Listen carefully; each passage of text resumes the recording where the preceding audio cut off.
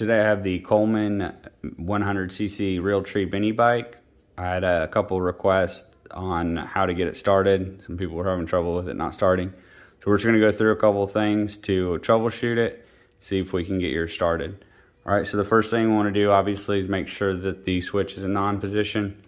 And then the second thing is this cable down here. You wanna make sure that it is plugged in and it's grounded.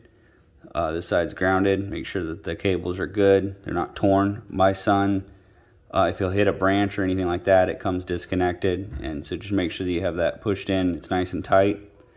The third thing is going to be the spark plug. So just make sure that your spark plug is good. So we're going to pull that out today and see what ours looks like. So the mini bike did come with some tools.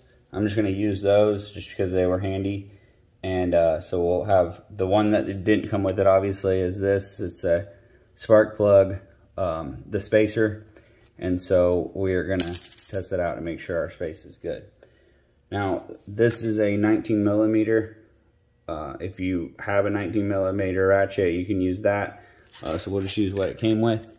And first, pull this rubber plug off to the spark plug. And then we'll put this on there.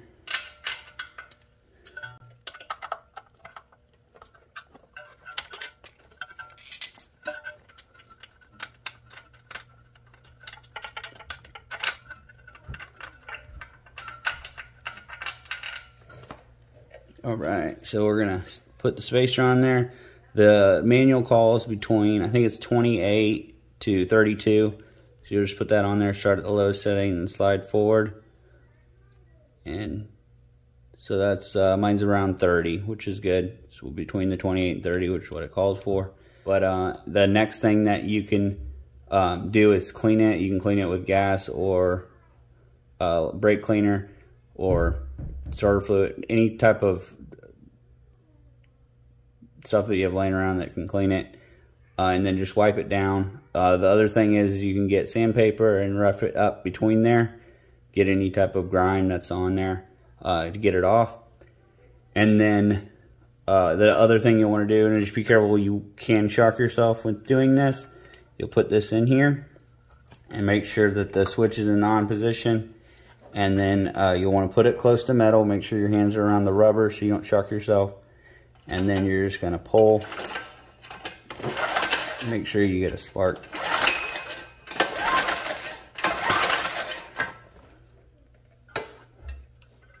So this spark plug's good. If you were to turn the switch off and try to do that same thing, you're not going to get a spark. So just make sure you have that switch on when you do it, and that way you can see if it is a good spark plug. So this is all good. I don't really need to clean it. It seems pretty good. Haven't had any trouble with it. And we'll screw that back in.